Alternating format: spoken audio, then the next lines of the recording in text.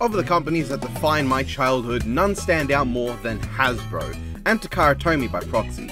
I never got into most of their series, but I did get into Transformers, my all-time favourite franchise ever. It wasn't alone amongst my favourite things. I've always had Godzilla as well, and just a general fascination with non-avian dinosaurs that has continued to this day. So I thought, how could I celebrate Hasbro history? I know, I love Transformers. That has a new animated film coming out this year, allegedly, and also it's the 40th anniversary, so why don't I go through all their previous animated films? I'm already a huge Transformers fan, but there's only so many animated Transformers films. I know, I'll go through all Hasbro animated films. Going through everything, including their other flagship franchise, My Little Pony, who combined make up over half of the total films animated by Hasbro. So why not? We have to set some ground rules though. I'm only including theatrical films, direct-to-DVD films, and TV films. What I mean by this is that I'm not including any TV specials that aren't listed as being television films on Wikipedia. I'm also not including any compilation films, like the Inhumanoids or Gem and the Hologram movies, which are really just a bunch of episodes slapped together. I'm also not including the GoBots or Pound Puppies movie, as while they are technically Hasbro, that is only because they were later bought out by Hasbro. They originally were Tonka films, and that cuts the films down to a nice and neat 20 odd. It's nearly 30 actually, including some that are technically Takara Tomy, but they're essentially synonymous with Hasbro, so whatever. I'm including all subsidiaries of Hasbro, but only films made after they became subsidiaries of Hasbro. And I'm not counting Scourge of Worlds, that is an interactive movie and I don't think it really fits. Let's go, there's a lot of movies, especially ponies, to talk about, so let's begin. Now again, we're not including TV specials, which there are a few of, and I'll show you one right now. Ironhide, what news have you received from Earth? Optimus, there's some ginormous freaky-looking plan on its way to Cybertron! What? Has word been sent on a solution? I got a message from Shockwave of the Decepticon High Command! Shockwave? Optimus Prime! In these dire straits, we require aid. A titanic planetoid self-identifying under the name Unicron has begun a purge across the cosmos. We only know of one weakness. Tell us, Shockwave. We require G-Fuel, the sponsor of this audio-visual message. Got it, What? Ironhide, prepare a shipment of... Prime? What the lubricant is G-Fuel gonna do? You don't know? No, I mighty well don't. G-Fuel is an all-in-one plant-based energy formula created by the human race. I do not see how it can help, Prime. I'm not entirely sure myself of all its benefits. Perhaps you'd be best to communicate with one of the humans. Duke? Hey guys, I'm Duke, a real American hero. You sound Australian. Nobody asked you. G-Fuel is a miracle of fine American science, containing 0 calories, sugar, or carbohydrate. All you told me is what it don't got. Nobody ever got any tailpipes kicked doing nothing. Well, I'll be. You have quite the lack of patience. Who in the pit are you? You think just because I'm not in any movie in this ranking outside of a background detailed in the credits means I can't cameo? Let me give you a tidbit. G-Fuel is available both in can and in tubs. Happy? Again, I don't see how... I'm Action Man. Thank you, Action Man. Anyway... What might surprise you is that despite lacking sugar, G-Fuel is just as sweet and delicious as anything else in Candyland, even licorice. What, really? That's correct. G-Fuel only lacks sugar, not taste. Your only concern is that it contains a decent amount of caffeine. Make sure you don't let any kids under the age of 18 drink it, and be responsible if you choose to as well. Or perhaps purchase a 0 caffeine range. I ain't drinking it, Friendship is G-Fuel! G-Fuel is a real American hero. Okay, but... I'm Action Man. Thank you, Action Man, I get the idea. Where is this G-Fuel? Oh, I know this. If you head to the link in the description and use code BLOODRIGHT, you can purchase G-Fuel for yourself and get 20% off your order. I'm on it, Prime! I'll do this to support the channel, along with liking and subscribing and leaving a comment to help drive engagement. I'm not entirely sure how to react to this. Oh dear, is this a bad time to bring up that this is a 3-way call? This is a real-time moment. Huh? I'm Action Man. Thank you, Action Man. It's the biggest piece of dog shit. Inarguably the worst thing I've seen all year so far. Action Man X Missions is just a later film we'll see, G.I. Joe Valor vs. Venom, but infinitely worse. In that it is literally the exact same movie, the exact same intro sequence, as in literally the stock footage from that movie, a scene of the army guys dealing with a bear full of tranks in the zoo, the main boss guy being kidnapped by the villains and then they shoot down a satellite, the villain using the DNA of animals to envenomate the world to make them mind-controlled hybrids he can command with his staff, then using that and magnetic fields to turn the kidnapped hero into a super mega one of them who he struggles to control in front of the main protagonist. The heroes return with the toxic infected guy they used to make an antidote, someone says verbatim there is no door and then break through a door with their hand while the main hero is next to them, where they retrieve their weapons, then find out their breakout was planned and the villain taunts them on a monitor before setting up an explosive sequence that wipes out their Antarctic base. The heroes find their new proper base around South America and where they have the exact same temple and railguns set up, ready to go in 10 minutes, but then the heroes fly in and airdrop the cure on people. But it doesn't work on the former hero mutate who rebels and slaps up the main villain and the main heroes while he's at it, while breaking the staff meant to control him. Then 3 guys toss him into the railgun where they use magnetic fields and they appeal to his good nature to turn him back to normal. Verbatim the same movie, but worse. Because any of the few unironically good parts of that film were taken out, the voice acting is significantly worse, with the only good performances being Dr. Gangrene and kind of No-Face, and far less interesting characters and even plot points. The movie is boring, and ugly, and derivative of another film that came out just the year prior, with exactly the same plot, but worse. No-Face and Gangrene are the only parts of this movie worth watching, as they're pretty fun. And even then, it's only because later on in the film, No-Face becomes even more pathetic and whimpering, and that's really funny. But otherwise, it's a waste of time and only a test of patience. Who in the green hell are you? My Little Pony Twinkle Wish Adventure is the only film present in the Generation 3.5 continuity. And thank fucking god, because if I had to watch another one of these, I would end myself. Twinkle Wish Adventure is what happens if you try to make a movie about nothing. They literally took my girl Minty out of this generation. What? And even beyond that, none of these characters are the same as they were from the previous installments. Beyond Pinkie Pie lacking pink, they are all pretty well devoid of identity. Each pony amounts to a toy to be sold, which I know should be the norm for all the films in this ranking, but at least characters like Rainbow Dash and Rodimus Prime have personality traits to apply to the character beyond just toy advertisement. The plot of this movie is so slapdash. It feels like it'll be about how one pony got left out, but oh okay, never mind, they made up and she won.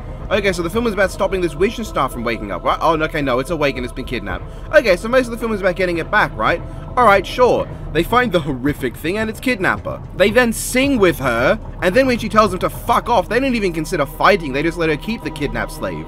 Then when the kidnapper comes back, she gets rewarded for it with all her friends. What a lovely message. If you kidnap someone and give them back, you will get a reward as you deserve and everyone will be friends with you. This movie isn't anything. It's nothing. I can barely criticize it because it's a big fat bowl of nothing soup. If you could take the thin air that is directly next to you right now and turn that into a movie, you would get Twinkle Wish Adventure. But what you made would probably still have better animation. How many times do we have to teach you this lesson, old man? Action Man X Missions Code Gangrene is by far the worst looking thing on this list. I hazard to even call it a movie. It looks like a Studio Brinquedo rejected animatic that someone polished up with the moist sticky end of used toilet paper. I know it's low budget, but holy crap, plenty of films on this list are low budget and they all look better. Not just that, but it's a bad story and it's an awful cast again. I hate the Action Man cast. Gangrene and No-Face are the only things that save it, and I guess like X-Man, whatever his face is fine sometimes too. And there's an Aussie in this cast, and I hate him. This film is every bit as bad as the previous X missions, but it has a few saving graces. That being, it has the most hilariously over-the-top moments in the trilogy, and it's actually got its own original story unlike X missions. Still, I'd rather eat my own forearm than watch this again. I was hoping as a Mexico exclusive movie that it would not have subtitles so I could skip it, but fuck me, I guess. Double rainbow on the way. In many ways, My Little Pony The Runaway Rainbow is not too different from his prior Generation 3 My Little Pony films. They're all very child-friendly, no-edge, no-conflict movies that were just a bunch of whatever happens. But the difference here is that Runaway Rainbow focuses on the character of Rarity, and anyone who hates Friendship is Magic Rarity should probably be thankful that they didn't get this one instead. Runaway Rainbow is literally a movie where we learn that Rarity needs to make a rainbow, but she runs away or some shit and then has to get back, only for us to find out the whole time there was no conflict because she just waved around her magic wand when it was time to, using a spell that she did not forget how to do and didn't need help with. There'd be no problem. Literally the whole time if she just stayed there and waved around her magic wand, she already knew how to do it and it was not a problem. I'll at least give the movie props of actually having a conflict, which not all the Generation 3 My Little Pony films have, but they're also not ranked yet, so you can tell that I like those better by knowing they exist. And see, at least a film like Princess Promenade focused on the character I don't dislike, or her interactions with everyone. Runaway Rainbow has basically no fun character interactions beyond a bit with Minty and Pinkie Pie, because Minty is the best in this generation. There's no fun, there's no jokes I like, there's a bunch of Rarity ruining everything for everyone and acting like she has no idea what to do and she's worried when literally she knows everything she has to do. There's no fun to be had, there's no jokes I like, there's a bunch of Rarity ruining everything for everyone and acting like she has no idea what to do when she's worried when she literally does. Then it fails because she's a dumb shit who did it too late instead of doing it when she knows she should have. And then the unicorns slap dicks together and save the rainbow. Woo! A movie that's barely worth watching because there's barely anything to watch. I'm so tough I even break Tonka toys. Built Tonka Tough is pretty damn accurate because this movie was a tough watch. With animation so bad it honestly rivals Action Man's, with them battling it out for worst animation between unfinished and unpolished 3D models with no life that move incredibly stiff, and ugly, overly flat, awkward 3D models with no life that move incredibly stiff. This movie is about Tonka Joe. Tonka Joe! Engaging in a race, but then, oh no, he's just too nice and bumps a bad guy to save him, and everyone thinks he's a bad sport now, and the kid that is his biggest fan abandons him and goes missing, and then they just find him. And Kathy Weslick, giving so few shits, she just does her Spike voice with no alterations whatsoever, in the role of an AI chatbot, tells him he's a fucking moron. Something which would be really satisfying as the kid gets verbally beat down, if the only reason he wasn't a moron wasn't because nobody fucking explained to him that what was going on for no reason. Then our hero saves the day and there's a fire and a big dramatic scene as everyone goes, there's no way that Tonka Joe survived that, and then he survived it. What a fucking god-awful movie, an hour of pain and nothingness, with several scenes dedicated to the stock animation of his truck turning into a plane, which, fair play, that was so absurd I did get a hearty chuckle out of it the first time. But most of the movie is not bad enough to be funny and not good enough to be below average. It's not worth your time, and I wish either of the other Tonka movies counted for this ranking instead. Your life is nothing! You serve zero purpose! The fact that Candyland, The Great Lollipop Adventure is not in the bottom 5 is embarrassing. Candyland is not a movie, it's an experience in meandering and suffering.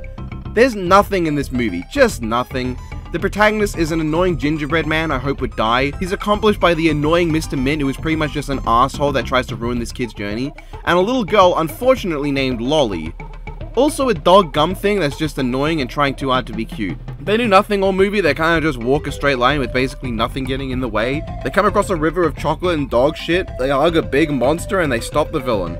Now points to the villain, Lord Licorice, the prejudiced against villain voiced by Mark Oliver, who is about the only person with a passable performance in this film. He has a fun enough villain song, and all the best scenes are his, and he's also an idiot who lost because he got his foot stuck and forgot he could just bend over slightly to pop the wand into the hole. Oh, and there's the big ending where, would you look at that, the protagonist didn't need to bring a gift. He was the gift! Because the real gift is all the people in the kingdom, and shut the fuck up, this movie is nothing! Lights, camera, action 52. Oh. The only thing I give Action Man Robot Attack is that it's short and it ends soon. It's probably the least offensive of the trilogy, but only in that it's the most standard nothing. The dialogue is awful, the voice acting is atrocious, and I just want to go again, the dialogue is some of the worst you'll ever hear, straight up. And god, Action Man himself across all 3 films is the absolute most fucking lame hero. Compare him to the other heroes of big series on this list.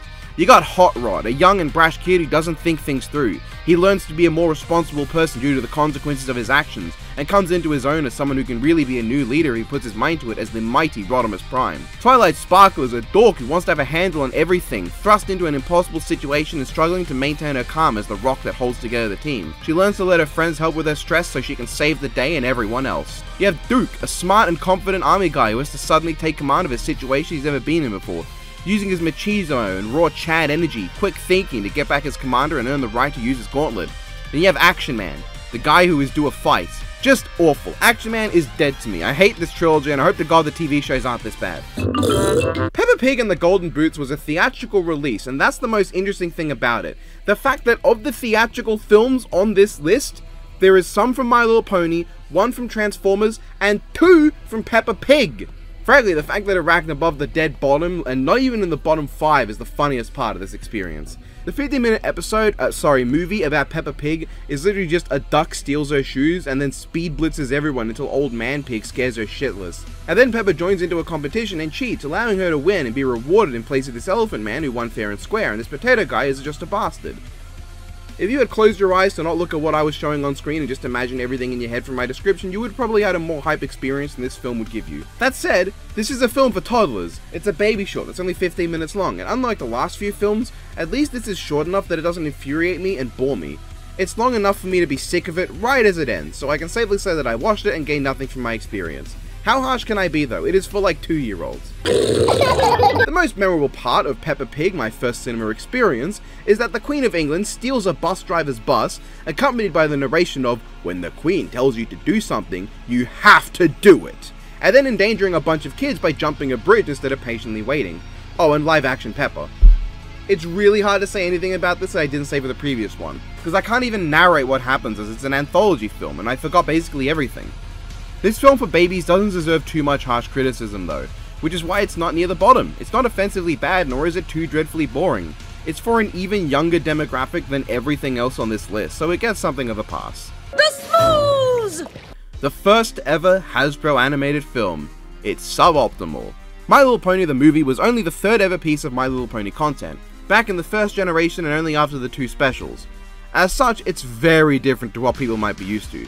There's humans, there's no real distinction between pony types beyond some can fly and some can't, and the characters have less identity than an AI-generated movie script. Genuinely, I think the only characters with a notable personality are the bad guys, who are the bad evil mom and her emotionally abused children, and then Lickety Split, the pony who is an annoying crybaby who decides to run away from home because people were a bit annoying to her one time, because she deliberately ruined a dance despite Spike telling her not to. Oh, and there's also the pony that's just depressed and has another pony there to abuse her. Oh, and of course there's the legendary Grundle King played by Danny DeVito, unironically the best part of the movie. The movie's plot feels like it doesn't know what it's doing. It starts with just Lickety Split running away with Spike, then the ponies with no personality go looking for her, then these 3 random witches for whatever reason create the Smooths, who gets beaten up 37 minutes before the end of the film by the Rainbow of Light, and then they run around for a bit more and the Smooths comes back and then dies again. The Smooths seems to be what everyone loves about this movie, and you know what, yeah, the Smooths is hilariously stupid, I kinda love him a little too, but he's not worth stomaching this whole film for, it's just really not worth it. I definitely prefer watching the previous specials over it. Now what? Look, I didn't want to include this any more than you, but My Little Pony Rainbow Road Trip is an hour-long television special, meaning it's long enough to count, and it did screen in cinemas. Not that I could imagine sitting through this in a cinema, because if I didn't have Transformers figures and Lego sets and bits of cloth lying on the floor to fiddle with, I would have fallen asleep. Rainbow Road Trip takes an interesting concept, that being the main 6 have been brought to a town without color and need to figure out what caused it and how to reverse it, and promptly does it. Essentially, we have a film that's just the main 6 talk a bit, and then meander, and then bam, story over, they figured it out. Surprise, it was the power of friendship. That's it. What can I say? This television film isn't even like an episode of the show, because even at their most middling, episodes of Friendship is Magic have plot points, and story beats, and progression. This is just the main 6 dick around in a black and white town so the animation can be easier to make, and then they make some people talk and be friends again, and that's all resolved, and that's all, but it's end, it's done. I don't even think the animation is that amazing. Like, yeah, the main 6 still look really good, but while they look like they're from a budgeted version of the 2017 movie, everything else looks like it's being done in the main show, but if they tried to alter the designs to look more like the movie, giving an uncanny feeling of disparity between everyone else in the main group. It's not awful, but it's notable to me. When the 40-minute specials for Equestria Girls have 20 less minutes in them but manage to tell more compelling stories with better emotional moments and development, that's really sad. Sunset's Backstage Pass and Forgotten Friendship both likely would have ranked number 3 and 4 in this ranking, by the way. Both things I would much rather talk about than Rainbow Road Trip. I wanted to step on me. Rainbow Road Trip is trying so hard to be the Princess Promenade, a film where nothing happens and that's the vibe. And the difference is that Princess Promenade is moderately more fun. It's definitely nothing terribly special, but I don't know, it was okay. Now, I did watch this out of order amongst G3 My Little Pony, but I was able to pick up on plenty of the characters. Not just the ones I recognized from G4, like Pinkie Pie and Rainbow Dash, but even like Minty, Sunny, Daffy Daisy, and the protagonist Wisteria. That said, the only ones who really had that much of an identity in this movie were Wisteria and to an extent Daffy. That's one of my problems with this film. Similar to the first generation of My Little Pony, the designs are all very homogenized and similar, with little to stand out beyond color palette and tramp stamp. Unless you count me going, wait a minute, Kimono just sounds exactly like the great and powerful Trixie. I didn't really memorize most of the characters until past the 30-minute mark after half the film was done. And the film itself is a bit uneventful. You can summarize it as Wisteria and Pinkie Pie fall into a hole, find a dragon, Wisteria gets crowned princess, and then after realizing she doesn't like how a princess is supposed to act, decides to just be herself and make everyone a princess. In many ways, it's a story akin to if G4 did an episode where Applejack was crowned a princess and said no. I mean, that sounds like it'd be a fun episode. Applejack gets simped for Spike as if she's something special, but she doesn't want it and comes up with a way to stop him from— wait, no, go back, that episode's up! Princess Promenade is a very simple film, but I like it. It's a generally fun enough, if basic time. Wisteria is a fairly likable protagonist, Spike is about as unlikable as early Friendship is Magic Spike before he became not a little shit, and overall it's hard to really give any sort of critique on a film about a bunch of horses setting up parade floats. It definitely has the energy of some of the mid-tier Land Before Time films where there's really no problem in need of solving, it's just kind of a half-baked slice of life. Also, Spike Alzenstow is having a dominatrix kink, what the fuck? Think I know a princess when she steps on me? You! God! That man is an imposter! Seize him immediately! What? No! He's the imposter! Your trackers, Cobra Commander! G.I. Joe Spy Troops might be the funniest 47 minutes you'll ever waste in your life. There is nothing to be gained here, and I adore every individual frame of this thing. This film had a budget of about 4 cents, and you might be thinking I should include the Equestria Girls 40-minute shorts here too, because of this, but they were made for TV, this is made for DVD, that's the difference I guess, I'm sticking to it. Also, I love those 40-minute specials, I just don't want to add even more to this list. Spy Troops then. What's not to love about this? The animation is horrible, it looks bad in every scene, and it's so fascinatingly bad in a way that's fun. I can't help but find every frame to be the funniest thing I've ever seen. And all 4 fight scenes dedicated to Storm Shadow and Snake Eyes are brilliant. The first fight feels like a 12-year-old animation you'd find on YouTube that you spot in your recommended so you watch it and go, wow, that was 12 years ago, I remember this being better than it is. The voice acting is actually fine. It has some awful voices, but those are just voices that sound bad because they're going for something bad as opposed to the performance being bad. And Cobra Commander even sounds kinda great, the guy's having a lot of fun with it. I even spied Scott McNeil in this cast as Destro, which was amazing anytime he opened his mouth. I'm sorry, I just can't stop thinking about how stupid this was. The plot is bad, the pacing is bad, the writing is bad, and I think if it wasn't so bad, it wouldn't be so fun. I recommend this to everyone, genuinely, G.I. Joe fan or not, because the only way I think someone could dislike this is if they dislike stupid fun nonsense bullshit. This is probably the funniest movie on the list, and I can't decide what's funnier between Among Us Cobra Commander, Storm Shadow swinging at nothing and that working, Storm Shadow and Snake Eyes flying all over the place away from each other, or the dramatic reveal of Agent Faces! Dear Princess Celestia, I wanted to share my thoughts with you. Ahem. I didn't learn anything. Equestria Girls is a film that has a very interesting concept it does nothing with. As a movie, there's not a lot inherently bad about it, more so it's just lacking. The most notable thing missing in this film is really any major characterization for our alternate versions of the main 6 that differs from here are some of the traits they share with the horses, which is a damn shame. Because the idea of alternate versions of these characters who are not only human but also never had a Twilight Sparkle equivalent could have been so interesting. I honestly thought the lack of friendship they had with each other would have come down to how without a level head like Twilight to stop them and help them get through their troubles, and without that outlet to learn important lessons on friendship, that they simply were immature and couldn't maintain that friendship. I thought that would be what was going on, which could have been an interesting cautionary tale meant to demonstrate why it's important for viewers to listen to the usually meaningful messages featured in the cartoon, but no, that's just not what happens. I also think it would have been cool to see how these characters' gimmicks differ without their supernatural abilities. Fluttershy can't talk to animals because humans don't do that, so how does her relationship with them differ? It doesn't. Applejack can't buck trees because that's not a human job and she wouldn't be strong enough, so what does she do on her farm instead and how does that affect her? It doesn't. Rarity isn't a professional dressmaker, but maybe instead she's someone with a fashion obsession and is more scrappy than the original but less polished, because she's more akin to someone who tries to accomplish her dreams with limited resources. Nah, she's just barely in the film at all. About the only ones that work for me are Rainbow Dash, who instead of being a high flyer is a sports nut, which works, and Pinkie Pie, whose gimmick of basically being the exact same probably would have been a lot funnier if that didn't apply to everyone else. And about that breakup they have, yeah, that turns out to be because our main villain sent some texts.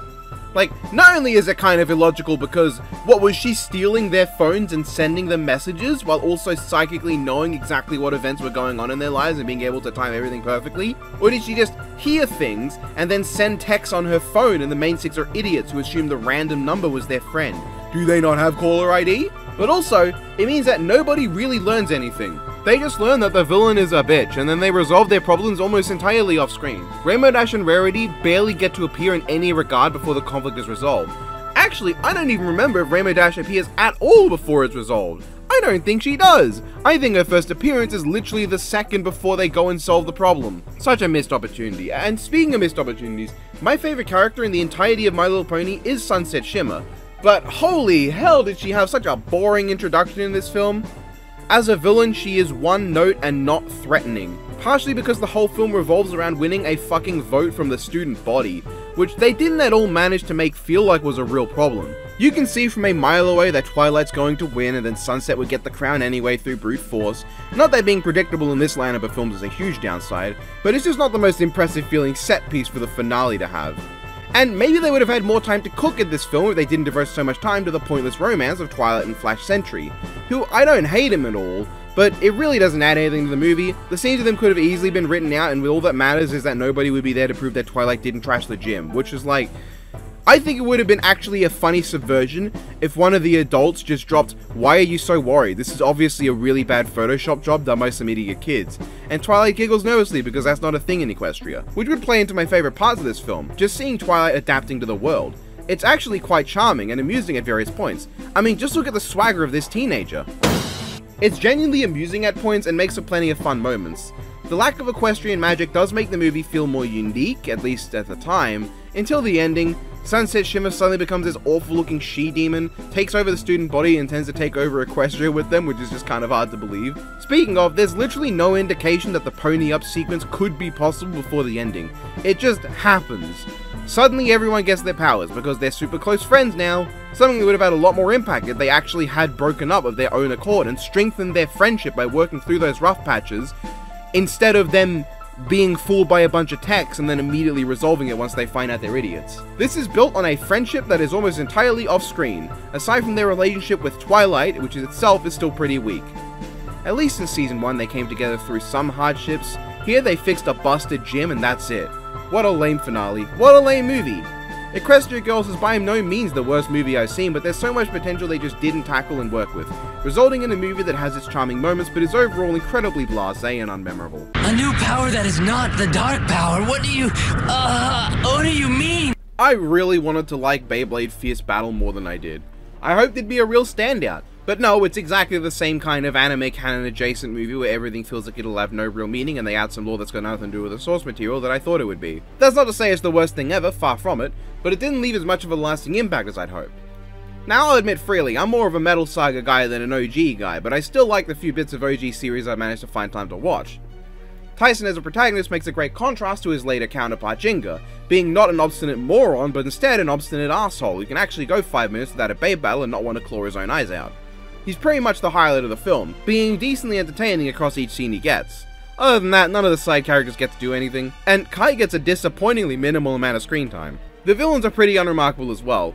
They should be super impactful and powerful feeling, but they kinda just loiter around, blow some stuff up, and then get folded. The Bay battles I can't get too upset with, this is just how they were in this period, but there really aren't many of them. We get one at the start of the movie, one kinda near the middle, and then a couple near the end. They're not very interesting. And the giant CGI monsters don't get to do as much as you might hope. It was a perfectly fine movie, but a bit of a disappointment to me. Fantastic.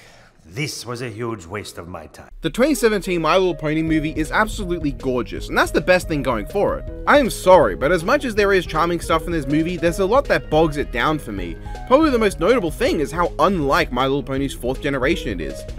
In concept, Equestria being invaded by an outside country, forcing the main six, but not Starlight Glimmer apparently, to leave for the first time and explore the wider world is pretty great. In execution, however, some random pony with the edgiest the Hedgehog design shows up and jobs 3 of the princesses with random magic that's never explained, which Celestia is so used to by this point that she doesn't even attempt to fight back and just accepts her fate. Then the main six go off, and their journey? It doesn't matter. There is no purpose to their trip, because when they get to their destination, they immediately get kicked out and don't get what they need. Instead, right after, they have their designated emotional friends breakup moment, and they go all the way back to Equestria, having accomplished nothing, and essentially just fight their way to Twilight after the villain has succeeded in his goal and kidnapped her as well. Yeah, okay, the one thing they get is they get help from the pirates they befriended and the one hippogriff that comes with them. But as it turns out, they frankly could have just probably gone to the Crystal Empire or something and bludgeoned their way through everyone. It's so frustrating because a lot of this film feels so unimportant. Nobody learns any meaningful message, and the big breakup feels so unnatural to me. Twilight getting stroppy with her mates? Sure, I can believe that. But her going so far as to scream that maybe she'd be better off without them? That is so far beyond what I can believe for this character. Yeah, that's something they'd be pushing it if Sunset Shimmer or Rainbow Dash said it, and they're the ones who are actively abrasive and aggressive. I know they kind of make up, but they don't learn anything. They really just come together because Twilight was in danger, and they're not dumb enough to let a single fight stop them from coming to save their friend's life. There are some fun sequences here and there, like with the pirates, but a lot of the movie is just the characters walking. They say a few things to remind you of their character traits. And these are genuinely fairly complex and layered characters in the show, but they give them so little to do in this film. Pinkie Pie's wild and kooky, Rainbow Dash is a show-off who says awesome, Fluttershy might as well be from season 1. Also, a lot of these designs feel off. The pirates, the villains, and the cat guy are so humanoid it's uncanny. But like the seahorses, they look fitting enough. Fuck them though, Queen Bitch is useless and offers nothing. I don't even think she's in the wrong, given the fact that Twilight used her friends as a distraction so she could steal the most important relic of their kingdom, and that's a totally valid reason to throw her out. But given how easily these 6 ponies along with a few pirates could ransack and overrun the Storm King's entire army and get inside, makes the Queen look like an utter coward. A squad of like 13 people could stop them even after he had the magic of all 4 alicorns. This guy was a whole Discord away from being T-Rex, and he lost without any power of friendship. Speaking of the Storm King, I mean, he is one of the redeeming elements of this movie. A fun and goofy villain who can genuinely be threatening? That's great. Now if only he wasn't so incompetent once he actually gets screen time. Oh, and also if he got to show up more and feel impactful. As great as the vocal performance and animation for him is, he kinda lacks impact due to minimal screen time and little to back up his hype. Tempest Shadow, for as goofy as I find her design, was at least kind of okay. She remained a decent persistent threat throughout the movie, and I can sorta believe her face turn given the Storm King turned on her, which is a first where I can believe a sudden spontaneous face turn in the franchise. Could have been a good starting point for a character arc, but she doesn't show up again. Every other character though just wasn't doing anything for me. It's a very cliche by the books movie that feels like it does nothing with the characters. It doesn't explore much of that wider world, at least compared to what it could have, and it has a story that feels like it goes nowhere and offers nothing. It's not without its merits, it's fun at points, and for anyone just wanting to see designs and voices of these characters on a journey singing songs, it's perfectly serviceable. And the animation in this film is spectacular. Arguably the best animated film in this entire ranking, very little is in its tier. The shading, the expressions, the bounciness, it's gorgeous. I can tell this is the kind of film that a ton of fans would love if they grew up with it, and if that's you, then please do not feel discouraged at all by my review. There is nothing wrong with loving this film if you grew up with it, and even if you didn't and you just love the show and characters. I mean, I adore the Land Before Time films, and they're not the best movies, I love them anyway. But that's what I see probably more than anything in this movie. I can see how a whole generation could love this for being the movie of that show they grew up with and adored, and that's a-okay, but I just don't think too highly of it. But with animation like this, and generally not being offensively bad, I can't even rank it that low. I mean, it's alright, like... I am led to the knowledge that of all films on this list, the most reviled one is Dragonlance Dragons of Autumn Twilight, and I am fully aware as to why that is. But frankly, I actually enjoyed my time with it. It has some major flaws, some absolutely massive ones that really do drag it down. But on the side of positives, because those aren't what anyone ever talks about, the voice acting is really solid for one. Kiefer Sutherland in particular absolutely kills it as Raistlin, but nobody is doing a poor job. And it's a pretty good cast considering its direct-to-video nature. Fred Tatasciore, Phil Lamar, David Sobolov, they all do really good. I also just like the story being told. It's not the most complex, in fact it's really simple, but it has that fun D&D people going on a journey vibe. And I found most of the characters likable or at least interesting, which is more than can be said for several movies on this list. I was compelled enough to be interested in what was going on, and I kinda liked the sort of old VHS quality sort of feeling I got. Kinda felt like the movie you'd watch at probably a slightly too young age because your dad put it on one night after picking it up from the bargain bin, which I say with as much compliment as a sentence like that can have. The villain, for as little as he showed up, was also pretty threatening because he slams our heroes pretty badly. Unfortunately, there are 2 absolutely massive problems with this film. Just huge, genuinely. Firstly, while I'm not too against the 2D animation in this film, yeah, it's cheap, but it has personality and feels similar to like the Lady Death animated film. except this bit with the club, that's just what? The CGI though is some of the worst I've seen. Yeah, okay, it technically has more detail than Action Man, but that detail ends up making it look even uglier than Action Man. And the choppy, horrible animation is a real problem here. If it was all animated like this, and it was slightly less ugly and given less details, maybe I'd look past it, but the compositing with the 2D animation is absolute bottom tier. Like, worse than other Hasbro products that do the same, like Transformers Cybertron. How can a comparatively micro-budget series like Death Battle have better 3D and 2D compositing than productions made by Toons Animation? The guys that partially did Wolverine and the X-Men? What? But the bigger problem to me is the pacing. While there are a lot of individual scenes that are good, the movie goes at a breakneck pace, with basically no time to slow down. Bits come and go, and while individually they're often solid, they come together into a film that doesn't know the value of breathing room. It can even leak into individual scenes, where characters will just spontaneously say things without any time to think or really process what each other has said, making it come across as very unnatural. This results in some scenes that could have also been pretty good feeling janky and disordered. This also feels like a lot of scenes had to be cut. It's hard to put into words, but some developments seem a bit out of nowhere or like they go nowhere. They don't get properly resolved all the time, and there is a bit of an incomplete feeling here. On a technical level, this film does not stack up to a lot of what I rank below it, and I understand all the hate it gets, but the story is just solid enough, especially in that it actually has one. And the characters I found just likable enough that my incredibly low expectations got me thoroughly surprised. On a second or third watching, I'm sure it'll go down lower without those expectations at rock bottom, but for now I can say I enjoy Dragonlance well enough. It's no standout, but it's fun enough. It's not nearly as good as Honor Among Thieves, but I imagine it's better than the original D&D live action films. I probably should check out the book it's adapting to. It's probably infinitely more better and more worth my time. More better, what? Does Taya seem kinda different to you? I hadn't noticed anything. You feeling okay, Taya? Friendship! Huh, she seems fine, Joey. The third Equestria Girls film, Friendship Games, is a movie that, much like the first, fails to use its potential. Let's address it immediately. Cy-Twi should have absolutely gone in the footsteps of Episode 1 Twilight and even Moondancer. Someone who, even as others try to be her friend, she's too engrossed in her work and her interest to care. Not only would this apply a super unique side of the character to the film, it also contrasts better with Sunset Shimmer, because the whole film was meant to build up the contrast between the two. The idea of them swapping places, Sunset has to use what she's learned in the last two movies to do what Twilight did for her, but it just doesn't work as well, because Cy-Twi is kinda just normal Twilight, but a bit more socially awkward and completely useless, which I feel is the opposite of how it should have been to facilitate a more thematic and interesting story. Sure, the final fight looks great, but the message doesn't feel as strong when it's like not a good thematic contrast. And despite its predecessor Rainbow Rocks having multiple good lessons about friendship, this one defaults to just friendship is awesome, beam struggle, how interesting. And Cy-Twi's sudden villain turn does feel a bit out of place, as if she was meant to have been kind of antagonistic the whole time, but they changed that last minute. I think just having her act differently and learn about friendship and shit would have been cool. And speaking of underutilized characters, the intro this film had me so excited to see that the now established human versions of the main six would be seemingly going up against rivals. But no. The Shadow Whatevers end up being almost entirely characterless entities. Aside from one scene where they interact with their counterparts, they never do anything. They are not counterparts to the main six, they are only advertised as such. Then there's the main villain, Principal Cinch.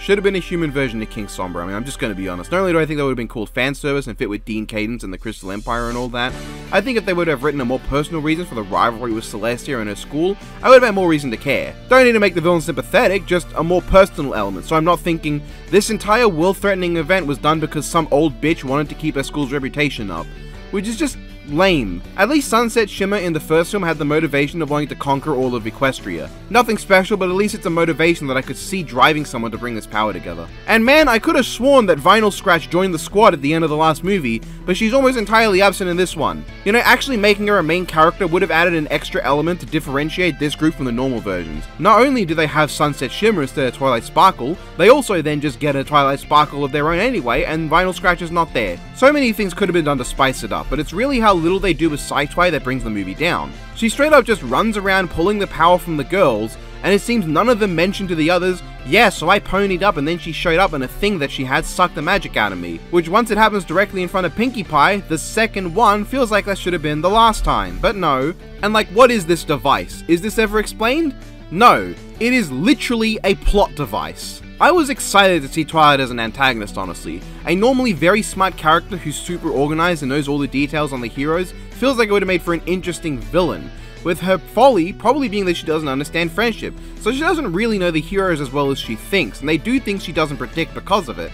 Look at how simple it was to come up with that. That said, while I think it has more outright negatives than the first film, like the villains not even having any characterization and the characters having even less personality overall compared to the first one, and honestly even worse pacing and less to do with the setting in terms of fun things, it does also have more outright positives than the first one, because at least unlike the first one, it fucking attempted something, and of course Sunset Shimmer is way better here. I'm still not sold on all they tried with her, but I'm glad they left out the original intended characterization of being homesick. I think that would have spat in the face of her newly formed friendship if all she was thinking about was how to ditch them.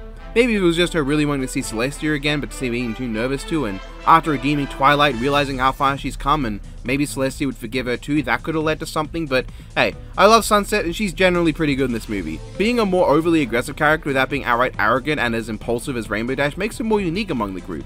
And I genuinely feel like she's the kind of person to scream at someone who didn't mean anything wrong and then immediately regret it when she calms down. And hey, while this film's bullshit dumbass ending is still a bullshit dumbass laser beam final boss, not only does it look better than the first film, but doesn't pull anything out of its ass to do so, and even manages to have something characterful to it. I'm also glad they didn't have normal Twilight show up until the end for a joke, leaving Sunset on her own to deal with her counterpart and letting that lead into her frustrations on not having Twilight to rely on, and projecting her onto Saito. It makes for a more interesting story than if they just relied on Twilight again.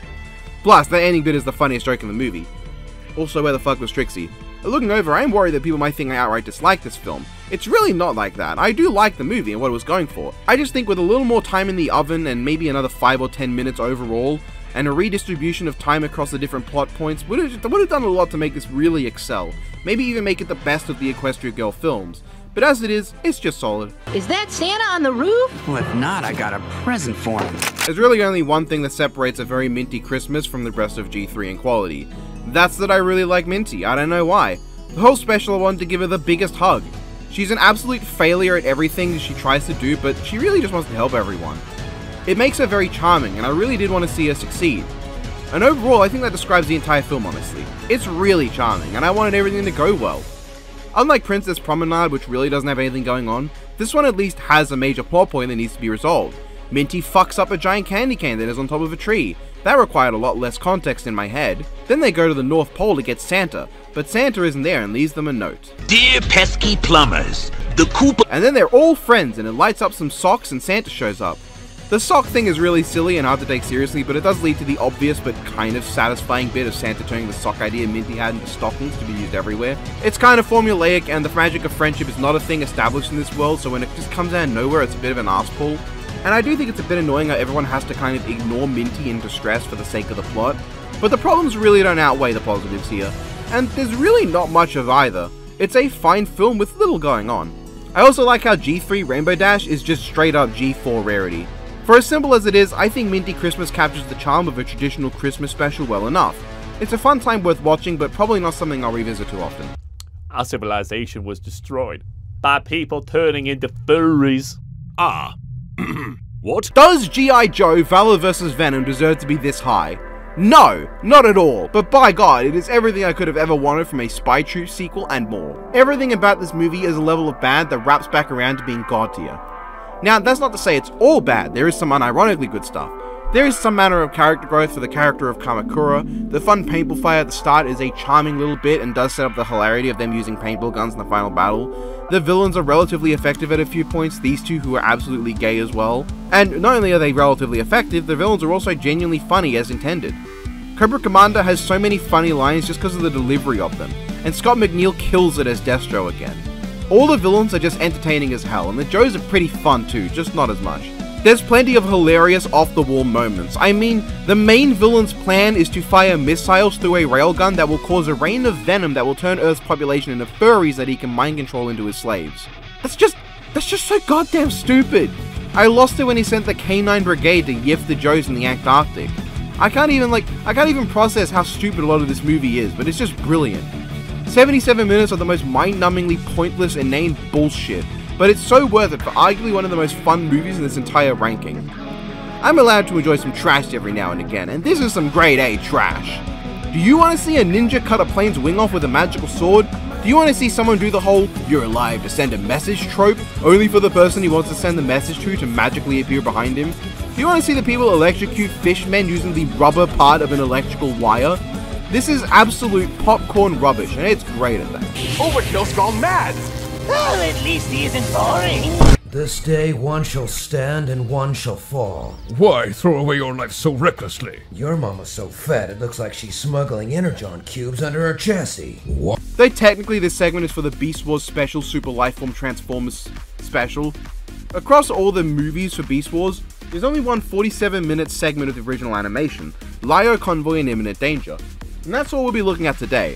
There's a lot of bias rising it up here, because it's not really much of a story, and it either doesn't make sense if you haven't watched the show, because who are these characters? Or it doesn't make sense if you have watched the show, because it doesn't really fit into the timeline at all, and has some continuity problems. But as a fun little story where a time portal is found and brings out an original character big monster thing, so the Cybertrons summon forth Convoy from the Beast Wars cartoon, the Japanese dub of it at least, where there are a few scenes where it's just cool for the novelty of it, or genuinely heartwarming because one of the greatest heroes of the Transformers race supporting everyone and they kick ass, I think it's fine. It's a simple prompt. Make 2 generations of Beast Wars crossover, which is given full fan service mode with the fucking Super Saiyan power-ups they get. But for as simple as it is, I'd hardly say it does much wrong. In the context of being just a special to make fans happy amidst a bunch of repeated episodes, I give it 4 points. And the credits? Adorable how it's just made up of drawings submitted by young fans of the series. It's heartwarmingly cute, it makes me happy.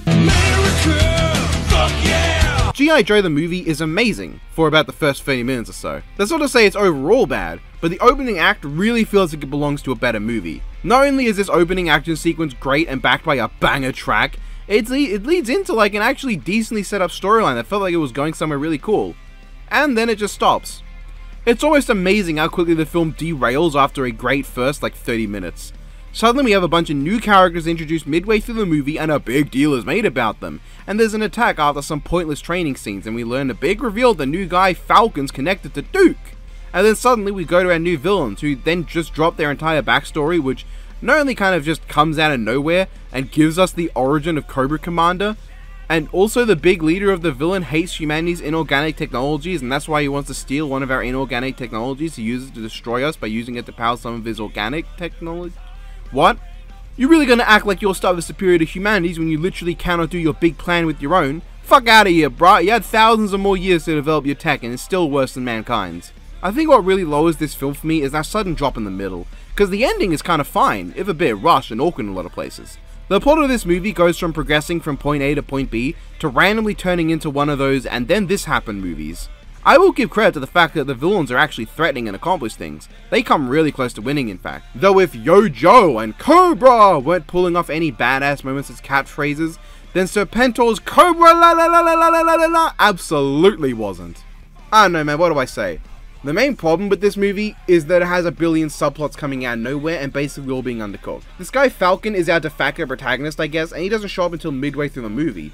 We don't see his development on screen at all, and the original protagonist Duke sacrifices himself for him, which itself you can tell was hastily rewritten at the last moment to just be a coma. What with how we don't see him again after what very much comes off as a morning scene, and his survival amounts to an out of nowhere radio call at the end going, by the way, Duke woke up from his coma. And then after that we get a somber, thanks brother, from Falcon.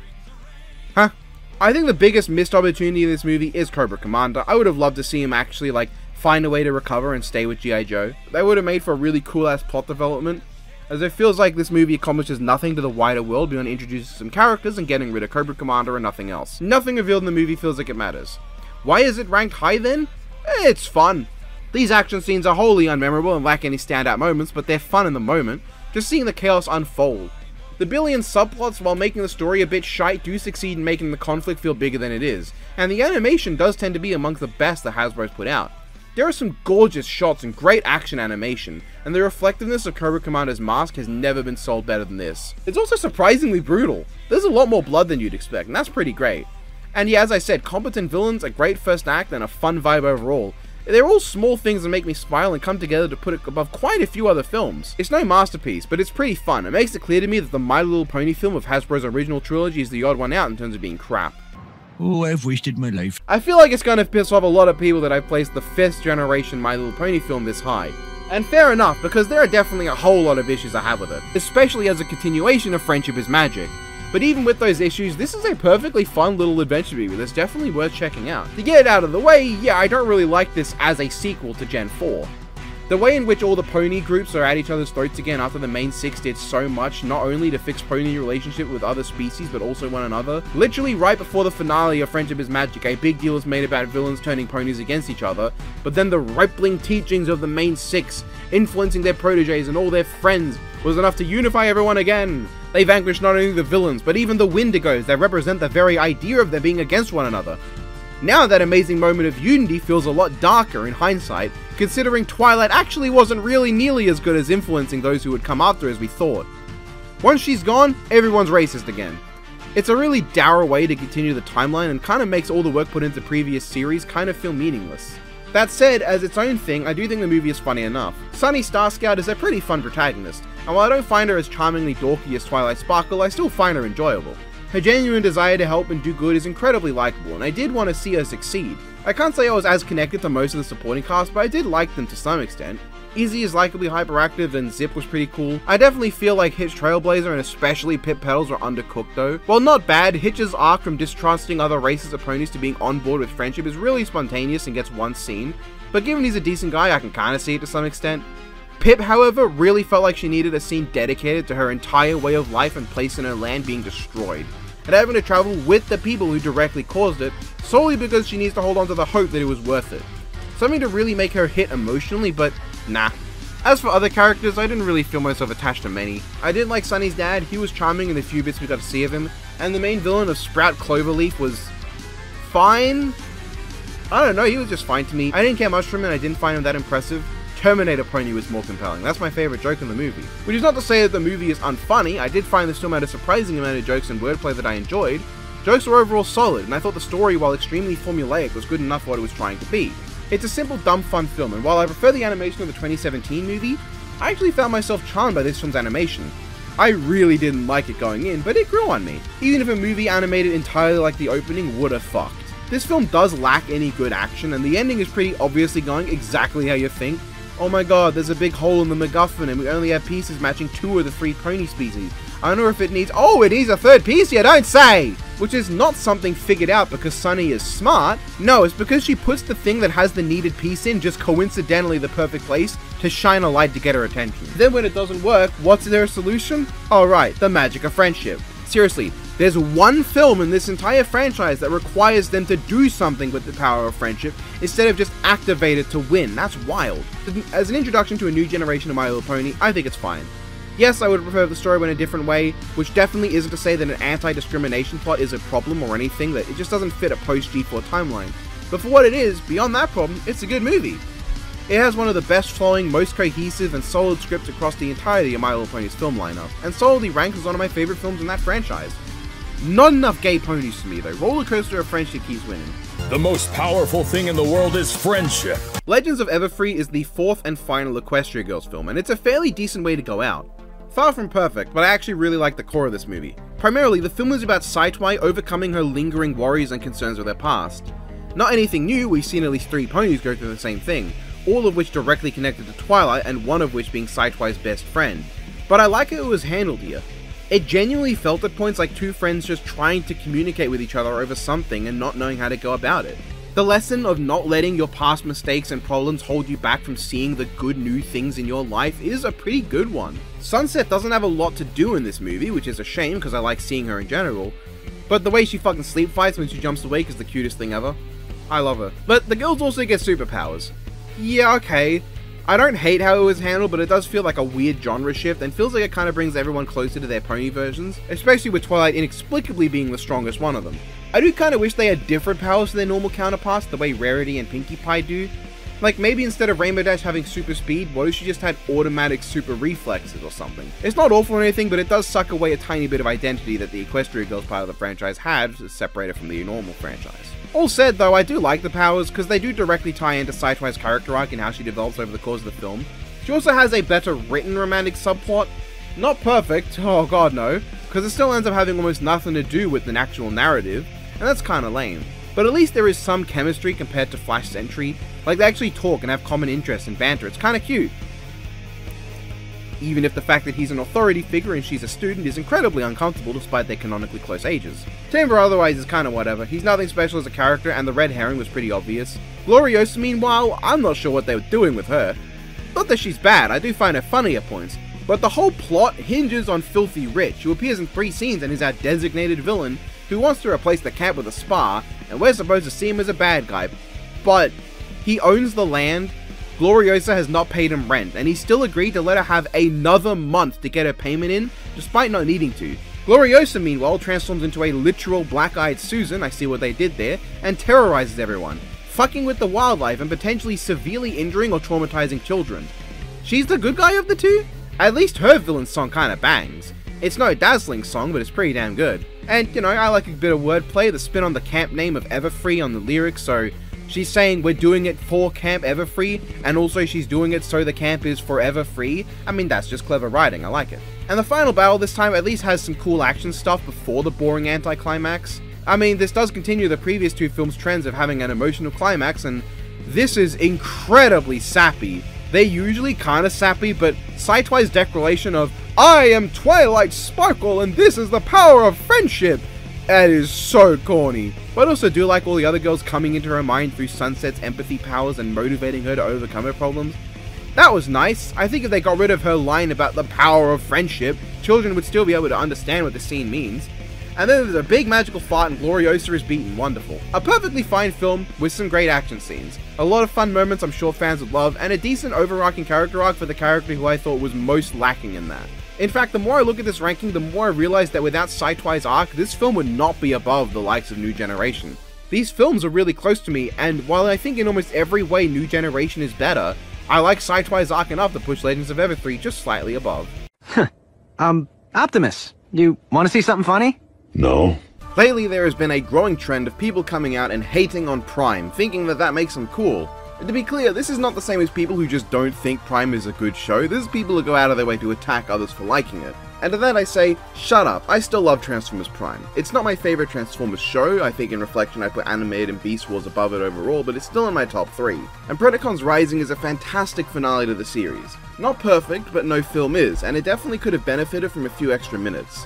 Honestly, even just an extra 10 minutes might be all that it would have required to jump up an extra spot. Jumping right in, Predacons Rising is immediately notable for being arguably the best 3D animated film on this list. It's between this and A New Generation as the only ones that look even in the realm of good, and it's probably preference as to which one might consider better. Looking good, having great sound design, and having fantastic voice acting are all hallmarks of Transformers Prime in general, as is having a pretty decent story. Now as a story on its own, it's arguably not the greatest, because it's mostly just a follow-on from the show, but it is a film designed to be watched as such, and so it's probably fair to judge it as such. And the story, while simple, is effective at having high stakes and being interesting. Unicron is back in a Super Megatron body, and everyone is juggling that problem with trying to figure out what's up with the 2 new Predacons, and trying to keep the planet going while Prime is absent in the depths of space looking for the Allspark. While not every character has something to do, they're all still as likable as they were in the show, and it's hard for me not to just enjoy the events because I already like these characters. This is also the only lengthy period of time we get to spend with Prime Bumblebee when he can speak, at least until RID 2015 where he's pretty much a different character. This film also has some of the best action sequences and set pieces on the list. A battle between giant robot dragons, those same dragons blasting at a flood of undead dragons, Unicron Megatron just absolutely dominating everyone as they scramble to survive. It's all really well animated and entertaining, making good use of the strengths of each involved character. I wouldn't say it has the best fights in the Prime series, but it has some bangers, especially compared to what's on this list. But what the film arguably does best is being the finale it is. Almost everything comes together for a satisfying conclusion to this era of Transformers. Bumblebee finally gets to be a warrior now that the war is over. Predaking finally gets to have a glimmer of hope for the future of his species. Knockout gets to dump his second boyfriend and finally find a place where he can probably be happy again. And Prime, my god. Optimus Prime in this part of the franchise is often criticized for being boring, and I totally get it. To quickly go into the show itself, I always like the idea of him being this guy who we see when he reversed to Orion used to be kinda just normal. A charming, nice fellow who has now turned into this perpetually serious, fun-avoiding man, putting on all the responsibilities and stress onto himself for the sake of others, never letting himself have the freedom that he wished for all other sentient beings. So we come to the ending of this film, seeing Prime in one of the few times he ever smiles in the series as the last things his Autobots will ever see of their leader, flying into the Well of Allsparks in that moment where he closes his eyes and is finally free from the strain, pain, and stress of war and battle. Now he can have that freedom for himself, giving his life as a hero for the sake of his planet. It's so good! As the well explodes with life, the Prime theme swelling on the site, It is one of the best finales any Transformers series has ever had. Everything in this movie does what it can to give us closure. RC no longer has to go into war she doesn't want to. Bumblebee comes into his own as a hero and a leader. Ratchet finally gets to see the world he loves restored to health. Knockout is now an Autobot, no longer stuck as a Decepticon. Smokescream doesn't have any hang-ups anymore, but when he was almost a Prime. Predaking gets to fucking kill Starscream, I don't care what RA 2015 said. Of course, as I said, there are problems. Ultra Magnus is pretty much absent the entire movie after getting his ass kicked. They bring Ratchet in to take care of him, but he doesn't even get fixed up in time to contribute at the end, which is really disappointing. And while Ratchet comes back, they didn't bring back or even mention any of the main humans, which I know some people would like, but as someone who likes pretty much the entire Prime cast, I can't help but be disappointed. Shockwave is really weird here. He's there, and then he gets swarmed by Zombicons, and then we see him later inexplicably a bit injured but otherwise fine, and then he's gone, never addressed. And frankly, while Megatron Unicron's voice is fine, I'm not too big on the Unicron voice in the series, so he only sometimes sounds good. While making for a good finale, it definitely could have used another 10 minutes. And that's a shame, because what they did manage to pack in, I think they did really well, and I think the movie gets way too much crap. Partially that's just because the name is a bit dumb though. Yeah, the undead Predacons rised, but in terms of actual Predacons, we only got Darksteel and Skylynx, and they're fine. They have a pretty sick fight with Predaking, but let's just say they ain't Predaking. Again, some more time would have been a real benefit for this movie, but as it is, it has some of the best action on the list, some of the best animation, one of the most likable casts, and honestly some of the better jokes. I like quite a few of them. Bumblebee gaslighting with the Immobilizer twice, only for that to end up kind of backfiring on him, is pretty great. A great finale, and one of the best films Hasbro has animated. She is such a bad bitch though. I will fuck the shit out of that. My Little Pony Equestria Girls Rainbow Rocks is kind of a miracle of a film. Given how every other film in this franchise is, the way in which this one excels is truly astounding. Literally everything I wish was in the first film is in here. I think just off the top, the plot is a lot tighter. A setup as simple as 3 monsters from Equestria with music-based powers are plotting to drain the magic from our heroes, leading them to develop a musical counterspell that they eventually pull off, isn't the most complex, but it actually has a sense of tension to it. The villains have actual weight to them because their plan is exclusively dangerous to Earth, which we come to care about because, well, we actually get reasons to like our heroes and their world. And the Battle of the Bands is a lot more dynamic of a setup than a glorified political election at a high school. And the villains themselves have so much more over Sunset Shimmer in the first film and Principal Cinch in the third and whatnot. The Dazzlers are not only genuinely threatening, but deliciously entertaining. Adagio just, what a bitch. But unironically, she, Aria, and Sonata make a great villainous trio, with Adagio pulling off a deliciously evil and sinister boss who has the whole school wrapped around her finger, with a plan that actually ends up working until the last second when the heroes are able to pull off their counterspell, which is the one thing Adagio didn't know they had up their sleeve. Along with her, Aria is hilariously dry and complains about everything, relatable, and Sonata is just dopey and silly and never knows anything, even more relatable. Not only are they fun to watch bounce off each other, but it's also fun to see them bounce off others as well. What an amazing trio of beautifully evil villains, with some amazing villain songs. Battle, Under Our Spell, and Welcome to the Show are my favourite songs in the movie, and they're all sung by the Dazzlers. Battle is a hilarious but bang subversion of the Get Together song from the first film, Under Our Spell genuinely fucks, and Welcome to the Show is the song to the amazing climax. The climax in which all the character arcs come together, and basically everyone has some sort of character arc with some kind of lesson. Rarity teaches us that just because you want to make a contribution to a project, you shouldn't just go on and on about it, otherwise people are going to think you're only in it for yourself. To play off that, Applejack teaches us not to trivialize what your friends value just because it doesn't seem important to you. Fluttershy comes together with Rainbow Dash to tell us about making a project all about yourself. Just because you came up with and organized a project doesn't mean it's your project. Everyone works together and everyone has to make a contribution. When you make everything about yourself and don't let others shine, you'll only make the overall project worse. A friendship is an equal balance between everyone, not a way to make you look better. I know Rainbow Dash being such an asshole might turn people off the film, but this actually fits in line with a Rainbow Dash who didn't go through any of the major character arcs from the show, and spent a lot of her time friendless. This is an important lesson for this version of the character to learn. Pinkie Pie really just represents what she normally does, mind you. It's important to have fun in a project, but if all you do is try to have fun and don't take things seriously, then you can ruin it for others. It's simple, it works, but she's actually kinda likable in this movie. But the real focus is of course on Twilight Sparkle and Sunset Shimmer. While every arc is prevalent throughout the film, both for jokes until it comes around at the end, and in serious moments that highlight how Fluttershy isn't listened to, Rarity's values get ignored, and Applejack focuses too much on getting the job done and on enjoying herself, Rainbow Dash makes everything about her and Pinkie Pie goofs off, Twilight and Sunset are fittingly in the background of a lot of this. Twilight's arc is all about how you shouldn't put all the weight on the shoulders of one friend who knows what they're doing. Just because someone is good at something doesn't mean they might not ever need help, or that you should push unreasonable expectations on them and treat them like they're perfect and won't ever fail. Otherwise, you run the risk of putting them in the exact spot as Twilight, crushed under the weight of expectation and the need to live up to the image your friends have given to you. The way in which she's actively just scribbling around trying to figure out the counterspell and not noticing the problems everyone has because she's too engrossed may just be small moments, but they build up to make everything fit together.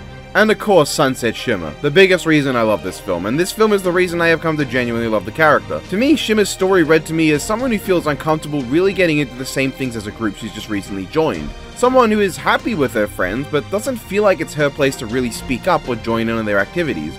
Constantly in the back, and we see her react as Twilight is suddenly brought into the band when nobody ever asked her if she wanted to join, and she's too awkward to ask herself. She's crushed by the weight of thinking that everyone expects her to mess something up, like that she has to walk on eggshells around everyone because she can't get past her own guilt and see that others have already forgiven her. She is the one person who noticed the real problems the whole time. She was able to see them, but she didn't feel comfortable pointing them out because she was so new. I think if this movie was around and I had watched it when I was younger, her story would have honestly resonated a lot with me. The feeling of being happy with a group, but not feeling like you fit in and not being comfortable talking because you just don't think it's your place. And of course, it culminates into the lesson that you shouldn't let a problem fester, but address it before it grows too big for words. I love Sunset to no end, and the satisfaction of finally seeing her join in with the group in the final song and obtain her own pony form and contribute to the rainbow just hits so hard, especially because it gives us the former villain against the current villains, which is always fun. And the way she floats up during the final song, it's just satisfying when you realize what's going on. And what a climax! They finally work through their problems and grow closer as friends. They have an actual singing battle. The Dazzlers straight up summon their original forms as astral projections and actually defeat our heroes until they fill in the last gap in their spell with Sunset, leading them together to summon a giant space alicorn to win. Which thematically matches. The Dazzlers may be a team, but they're not friends, so they're not united in this way. They have 3 individual separate projections, while the protagonists have 1 united one. And yeah, they don't just win because friendship is based, but rather their stronger and growing friendship allowed them to play their song together. With Rarity's costumes, Fluttershy's song, Rainbow Dash no longer taking the spotlight, Applejack no longer complaining, Pinkie Pie having fun and not distracting anyone, Twilight not worrying, and Sunset actually joining in, friendship facilitates them getting stronger to do something to win, instead of just being the death beam of friendship, and that's great. I can't stop, I love this movie. This is honestly my favorite thing in the entire My Little Pony franchise, it's amazing. That's not to say the movie's perfect. The romance with Flash Sentry is even more hilariously undercooked than the first film.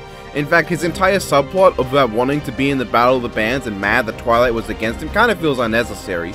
It's like he's tacked on because they were shackled by what they wrote in the first film. And Vinyl Scratch appearing at the end to help out is kind of an arse pull. It's not as big an arse pull as the first film's magic powers because you can see her in some scenes not being affected by the Dazzler's magic, which foreshadows her being the only non-possessed person, so yeah, okay, sure, but she kind of just shows up after having no role and saves the day.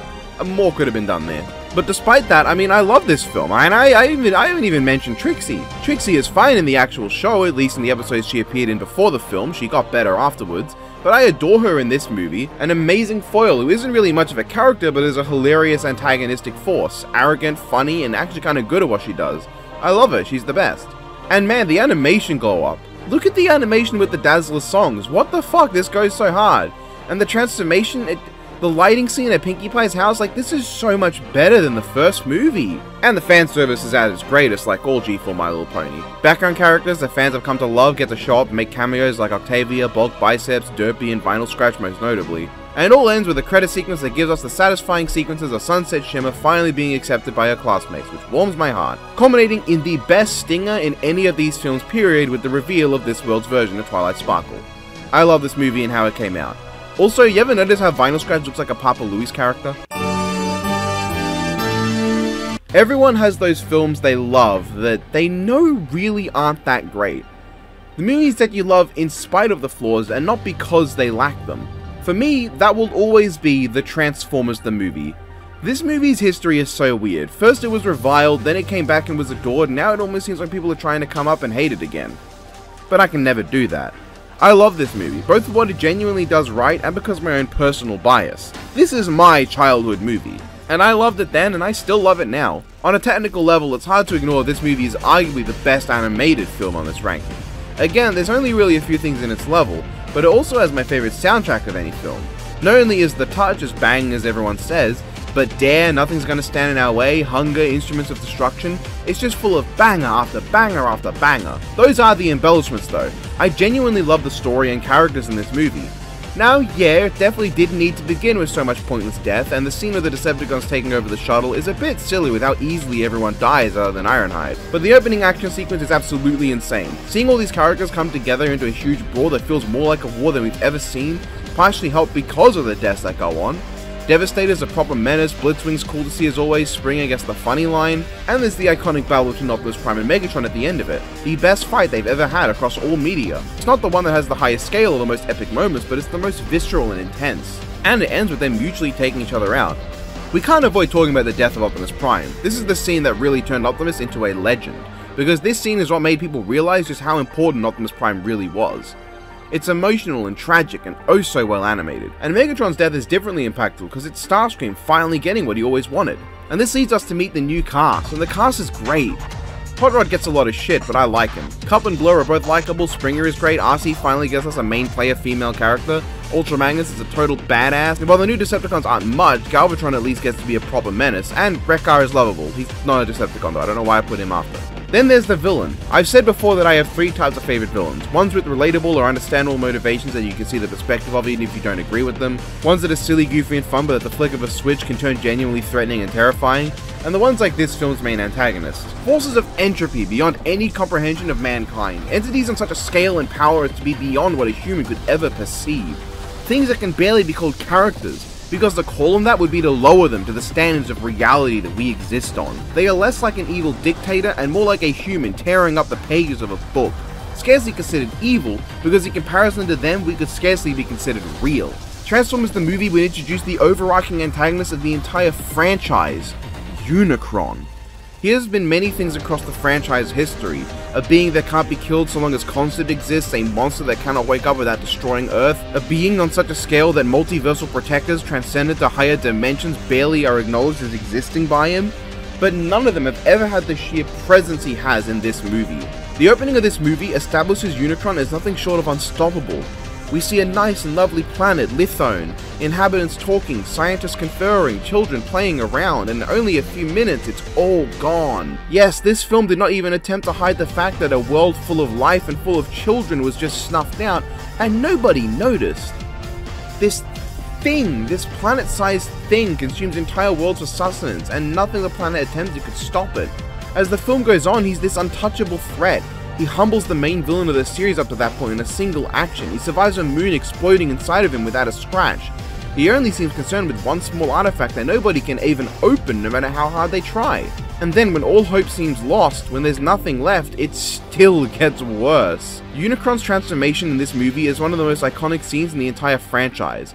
It is a legendary sequence, not just for how gorgeous the animation is, with the detail over the parts moving and the reveal of his lighting up torso, and at last the rising shot of his body, but for the impact it had at the time. Sure, nowadays we all know that Unicron is a planet transformer, and it was probably even kind of an obvious reveal back then. But as a child watching this for the first time, this moment is something else. We had never seen anything approaching this scale in the franchise. And suddenly this entire planet has turned into a robot and is smashing his hand to the surface of Cybertron to a level we'd never witnessed before. The entire Decepticon army, one of the Autobots the whole series had only been fighting and struggling against a small squadron back on Earth, get annihilated by Unicron. They barely scratch him, and even as the Autobots crash into him and destroy each of his eyes, he's barely inconvenienced. It's only when the Matrix is finally opened that Unicron is defeated, and the words "light our darkest hour" finally take meaning. Unicron is the most impactful villain Hasbro has ever made, and half that impact comes from this movie alone. The journey to find out more about this thing and to get somewhere and figure out what to do and just escape the Galvatron guy who's killing everyone is so fun. It's fun and the heroes always feel on the back foot, but never like it's hopeless. This movie has some classic action scenes even outside of the opening half an hour. Hot Rod and Cup tearing up the Sharkticons and Grimlock showing up, the Autobots and Junkion racing battle, everyone firing on Unicron and just trying to do anything and no, it's sick. I love this film, and I always will. It embodies more than anything that this tier list isn't really like any other. These films aren't childhood films the same way that Disney or Pixar or DreamWorks movies are. They're childhood films connected to shows and toy lines. Those who grew up with these films grew up with these characters, tangible figures of these characters, and shows about their stories that went on for potentially years before the movie happened. So if I rank the film you love near the bottom, even if I really railed on it, don't be too discouraged, it's all in good fun, and I have to exaggerate a little for comedic value if people want to actually be entertained. There's no shame in loving these films, and that's that.